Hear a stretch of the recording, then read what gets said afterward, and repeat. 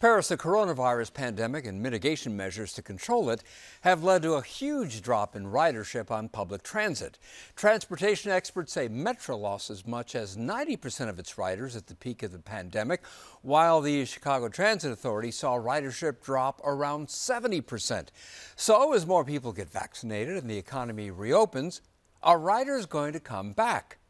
Joining us to share their insights are Audrey Winink, transportation specialist at the Metropolitan Planning Council, Kate Lowe, associate professor for urban planning and policy at the University of Illinois Chicago, where her research focuses on transportation equity, and Jackie Grimshaw, vice president for government affairs and a transportation specialist at the Center for Neighborhood Technology. And welcome all to Chicago tonight. Audrey Winink, how big a hit have local transit agencies taken as a result of the pandemic? Ridership is way down, and because revenue comes from transit fares in part, their income is way down as well. And Jackie Grimshaw, the big question that we're asking tonight is, how do you get riders to come back? Any ideas?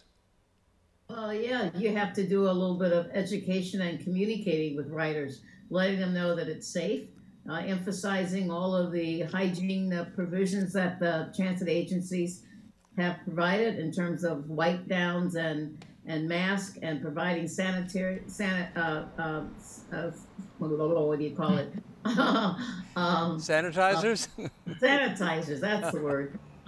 So that people feel confident, and it's continuing to do the things we've done thus far, masking, distancing, and so forth. And letting people know that the transit agency is doing all it can to make the vehicles and the stations as safe as possible. Kate Lowe, is anything known, or have there been any studies showing how people are behaving now? Are people social distancing and wearing masks on public transit, or anecdotally or empirically? So internationally, we haven't seen a high correlation between transit use and COVID cases. A lot of that hinges on adopting safe behaviors and things like masking. I think the federal level has taken appropriate action by mandating masks in transportation. However, we don't have local data on what mask compliance looks like, but hopefully soon with the vaccine rollout, that will become less of an issue in the coming year. Audrey Winink, one proposal that came from the head of your agency was to lure riders back by temporarily, at least, either lowering fares or allowing riders to ride for free. Thoughts on that? Yeah, there really could be, with the federal COVID relief that we have seen, that allows a little flexibility for innovation. There could be some type of welcome back program where discounted monthly passes were offered, say for the rest of 2021. And once you have a monthly pass in hand, it feels like it's free every time you take a trip. So getting people their muscle memory back in terms of riding transit, that could be an approach. Jackie Grimshaw, as we look at that proposal, the lowering fares or dropping altogether, a good idea from an equity standpoint?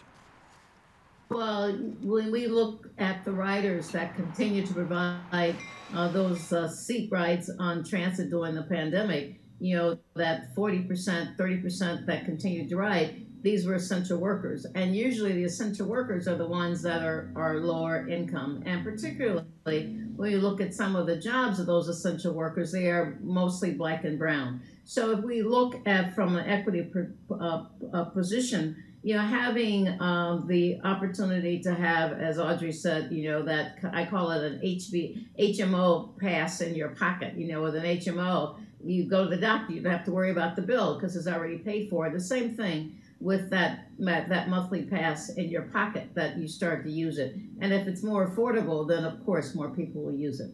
Kate Lowe, looking at the system big picture, what are the other equity issues that need to be addressed, as the expectation is anyway that riders will be coming back certainly at some level? So I think we have to think about what's going to happen after the pandemic in context of what's been going on for the last decade.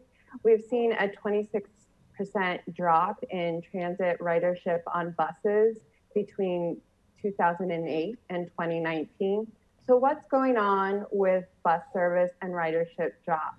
So I would argue improving service quality on bus lines is a really critical equity issue and also critical for the health of the system. We need to provide fast, reliable service, and part of that is improving bus service. Audrey Wennick, are there any particular projects that would promote equity? There's talk of extending the red line, fixing up the blue line. Your thoughts? Yeah, the red line extension is probably the big one that would provide CTA service on the south side of Chicago, where there is no CTA service right now. And I think another way to think about transit is operations. So making sure that we are operating transit more midday service, possibly later into the evenings, which would help workers who don't have a traditional 9-to-5 job, the service workers, that would help them. Jackie Grimshaw, one of the things Mayor Lightfoot has mentioned as far as encouraging people to go back to public transit is to charge a congestion fee for people who drive downtown. What are your thoughts on that?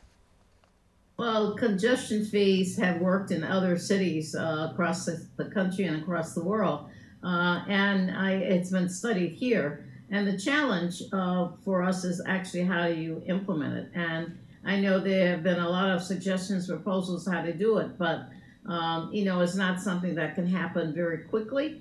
And if we're going to have our economy come back, I think we need to take some measures that are more easily implementable than trying to go to congestion pricing. Kate Lowe, there's a report this afternoon that Metra is adding trains on 3 different lines. Is that an indication that maybe things are already at least inching their way back to normalcy? Well, having high levels of service and frequency is critical to get the ridership back. So we have to invest to see the ridership impacts that we hope for our transit system. So it's a promising step, but there's not going to be immediate rebound. It will be a recovery across sectors, including transit. Audrey Wennick, there's a concern among people in public transit that with all the people working from home, that it's never going to go back to the way it was. In that, employers are going to start letting their employees work maybe 1 or 2 days from home going forward. When do you think it's possible for ridership to get back to pre-pandemic levels? It's going to take a while. It's going to take a couple years to see what the real outcomes are going to be. And I think we're probably going to see some different distributions of when people are traveling. So we're going to want to offer more service during the midday, possibly. Metro is a huge asset, possibly looking at turning that service into more of an all-day service, regional rail that's going both directions. So we're going to need to adapt our service as we see the needs adapting and make it work for the society that we're going to be living in post-COVID. Couple years. Audrey Wennick, thank you for your observations. Jackie Grimshaw, likewise, and Kate Lowe, thank you as well.